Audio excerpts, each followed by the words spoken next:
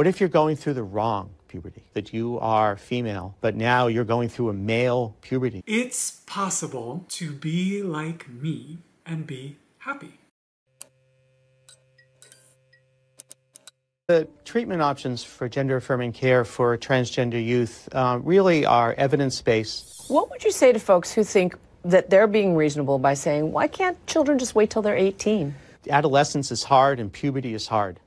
What if you're going through the wrong puberty? What if you inside feel that you are female, but now you're going through a male puberty?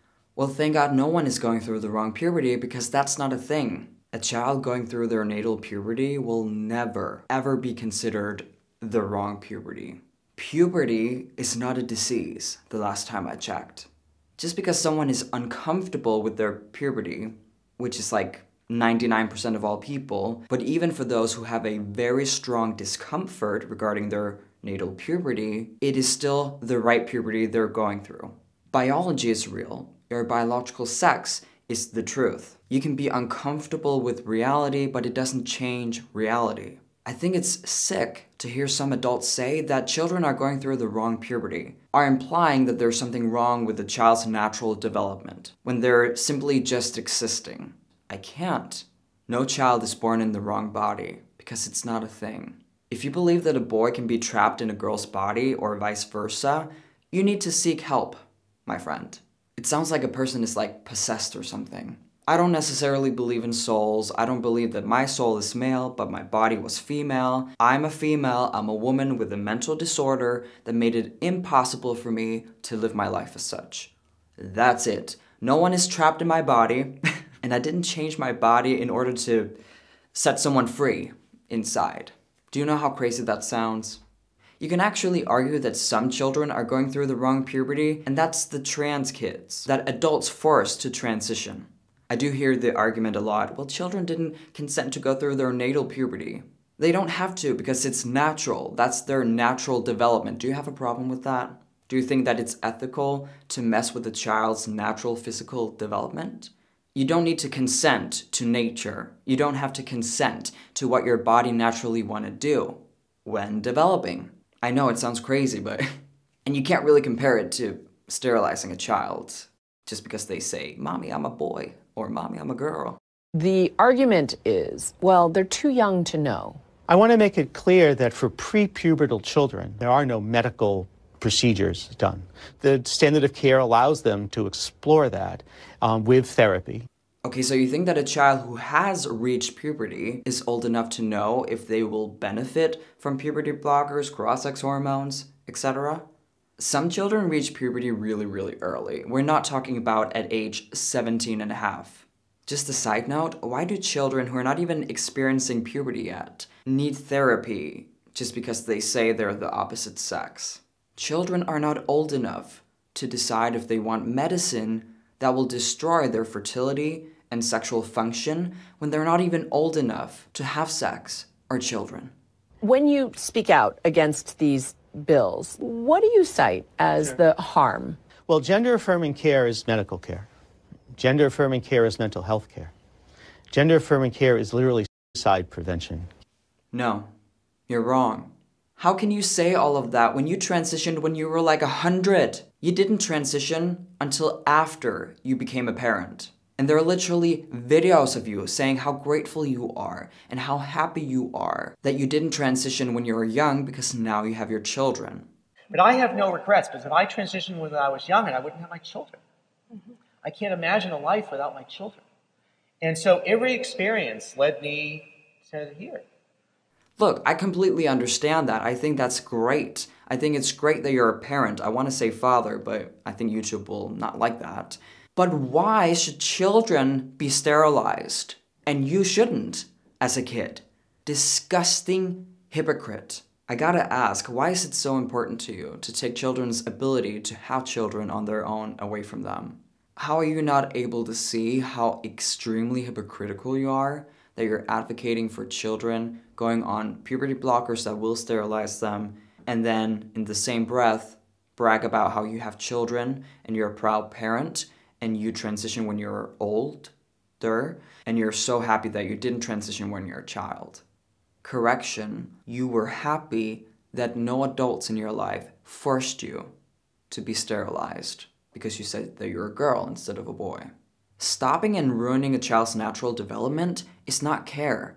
Putting puberty blockers and cross-sex hormones into a healthy child is not good. It's not healthy, physically or psychologically healthy. And when we're talking about children who go through precocious puberty, we're starting to be more careful handing them puberty blockers due to the same side effects that I constantly talk about on my channel. Osteoporosis, infertility, the list is so long, it's depressing. So if we're starting to not give puberty blockers to children who go through precocious puberty due to serious side effects, and these children actually physically need the medicine, think about how dangerous it is to give to physically healthy children.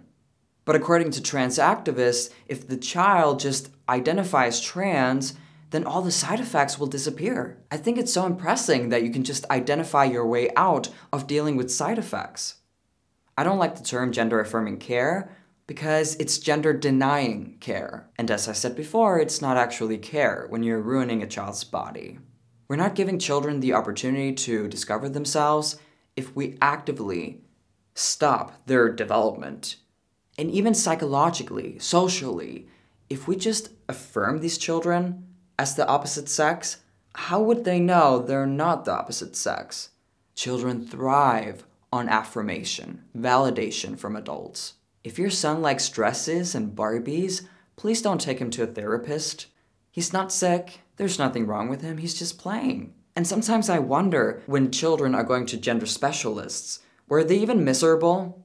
Like, were the children miserable, and that's why they needed therapy? Or is it because the parents saw their child playing with the opposite sex toys and thought that there's something wrong with the child, and that's why they needed therapy? What is it about a boy playing with Barbies that makes him miserable? I mean, if he's playing with Barbies, isn't it because it makes him happy? It's funny because why do we assume that a boy playing with Barbies has a mental disorder called gender dysphoria? I'm not saying that all children who deal with symptoms of gender dysphoria should do like Rachel Levine and wait until they're like 100 years old before going through the transition. I wasn't able to be a parent before I transitioned, and I think most transsexuals feel the same way. What I'm actually saying is that we don't have the right as adults in society to determine if a child should be a parent or not. Hi kids! It's possible to be like me and be happy. In fact, it's great to be like me and to be happy. It's okay to like dresses, to like sparkly things, to be it's okay to be a little different than what people want you to be. If it's okay for a child to be different, why do we have to put them on puberty blockers and cross-sex hormones so they pass more as the opposite sex when they're adults? Is there something wrong with being a woman with a beard? Is there something wrong with being a man having his period? We're not actually allowing children to be different if we're just forcing them to be the opposite sex, instead of leaving them alone so they can figure out in peace who they really are, trans or not trans. And I'm old, and I grew up without any examples of people like me. And so I really, really wanted to tell you, it's possible to be like me and then grow up and be happy. The narcissism is real. Oh my God. I'm so happy that I can be a role model, that people can look at me, and think, wow, what an amazing person. Oh, I want to be like Jeffrey. Oh my God. It's possible to be like me and grow up and be surrounded by wonderful friends, to be really, really fulfilled in your life, to have a good, long, happy life, and to, be joyful. I'm the example of someone living a perfect life. Look at me. But I mean, I do like the idea that we're teaching children that you can actually grow up as a man and like feminine things. That's totally fine. It doesn't make you any less of a man, and it doesn't make you trans. Oh wait, that's not what Jeffrey is advocating for. And that's not what Jeffrey is calling himself. He calls himself trans. How on earth are you trans, my friend? Well, you're not. But I mean, how do you actually see yourself as trans? In what way can you compare yourself to me? I used to look like this, honey, and now I look like this. How did your transition look? Was it also painful, psychologically and physically painful? It is okay to be different, but what is different to you, Jeffrey?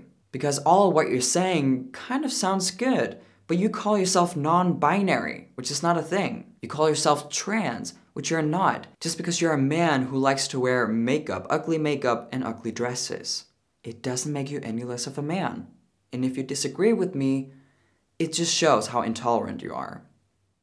Thank you for watching this video. If you want to see more content like this, remember to hit subscribe and the notification bell. If you want, you can support me with a small donation under Super Thanks. It means the world to me, so thank you, and thank you for supporting me. Click the link down below if you want to become a member of this channel. Remember to follow me on Twitter and on Rumble under the same name. And I'll see you all in my next video. Peace out.